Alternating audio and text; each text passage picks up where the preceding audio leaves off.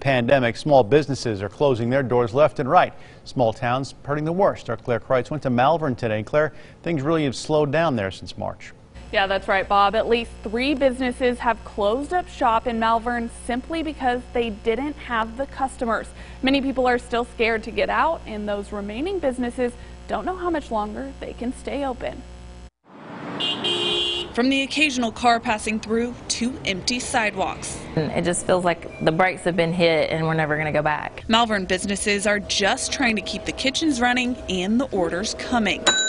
Over at Malvern Mercantile, owner Stephanie Colley says before COVID, it was unusual to see an empty table. The whole place was full. People sat together that didn't come together because there was no seating. Big difference, huh? Look around. Now they've cut back hours, employees, and even the menu. For a while we were preparing, we were throwing away and wasting $300 a week. The only thing keeping their head above water? We already had the flower shop, so it's kind of given us the backbone we need to stay open. Other business owners aren't as lucky. It's a scary, scary world right now, for sure.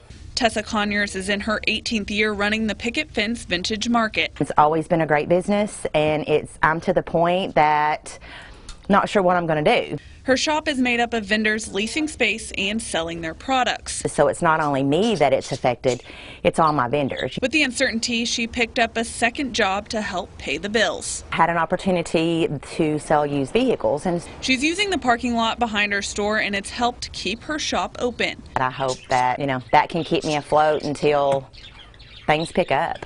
Now she just wonders for how long. To close, to know that I would have to close to go get a job because I can't financially support myself, it's going to be bad. It's going to be a really, really sad day if that happens. The Malvern Mercantile did get a small business loan, which she said helped. Over at the Picket Fence, they did not. Bob? All right, Claire.